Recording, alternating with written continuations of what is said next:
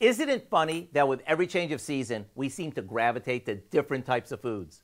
In the winter, which by the way officially ended yesterday, we crave soups and stews as well as comfort dishes, which brighten things up no matter how gloomy it gets.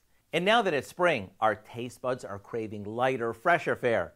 And to give us a jump start, we have a recipe that'll be very welcome. We start by cooking some bow tie pasta like we normally do. And while that drains, we saute some cut up asparagus along with chunks of yellow bell pepper and some minced garlic. Once that's tender, we toss in some cherry tomatoes, a bit of chicken broth, and a few spices.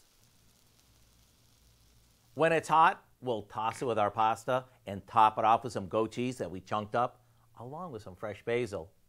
Just looking at this, it screams spring.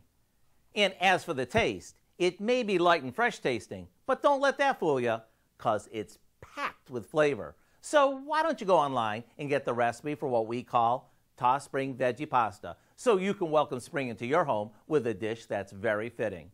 I'm Howard in the Mr. Food Test Kitchen, where today we found a springy way for you to say, ooh, it's so good.